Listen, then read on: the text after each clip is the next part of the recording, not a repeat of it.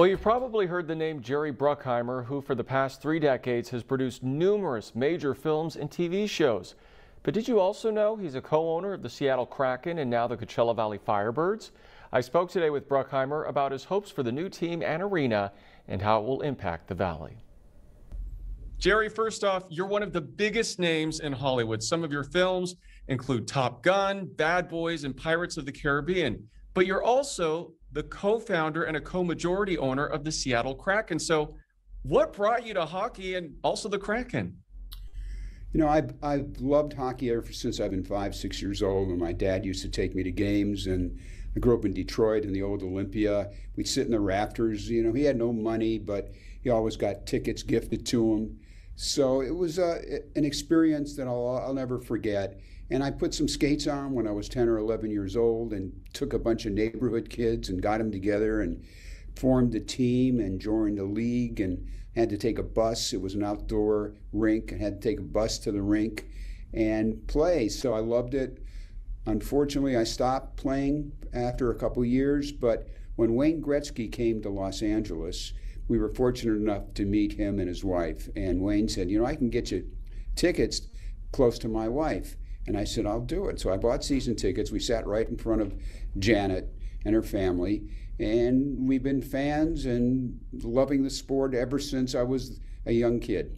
Fantastic. You know, they joked during today's event that they almost named the team the Top Guns or the Bad Boys in your honor. So what are your thoughts on the Firebirds? I think it's very exciting. I love bringing hockey to new communities, getting kids excited about it. It's such a great sport.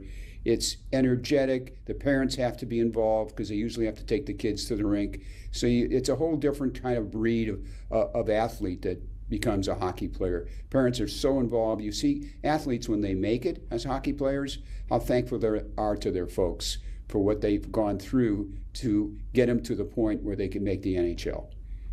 I'm curious, Jerry, do you come to the Coachella Valley often? And what are your thoughts on having not only a hockey team, but also a new arena here? I haven't been there for years, unfortunately. I've been to San Diego, but I've never gotten to Palm Springs or the Coachella Valley.